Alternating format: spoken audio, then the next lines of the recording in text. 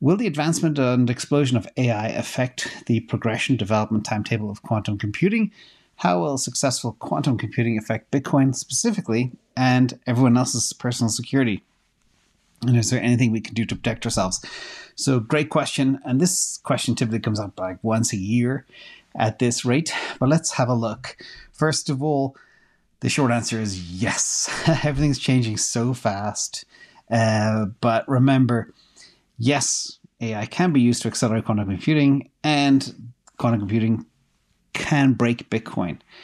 But remember as well, if it can break Bitcoin, it can break your bank account, your medical records, governments, military, you name it, everything across the board.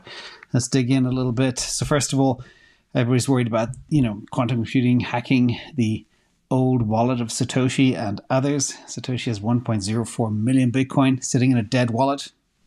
There's also, by my estimates, at least 4 million Bitcoin lost that could be tacked. And theoretically, quantum computing could unlock all these coins by breaking the SHA-256.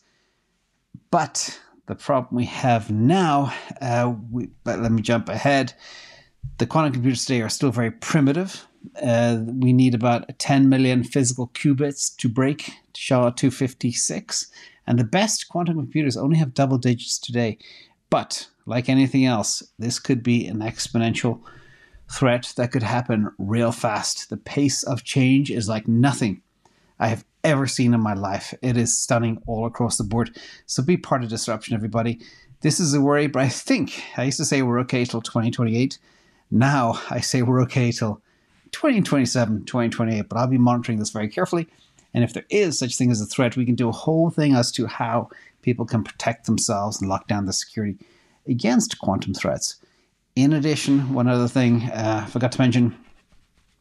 That slipped my mind.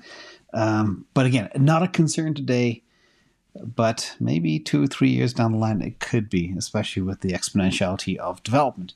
So let's just be careful out there, but don't worry. Don't worry about things you cannot control.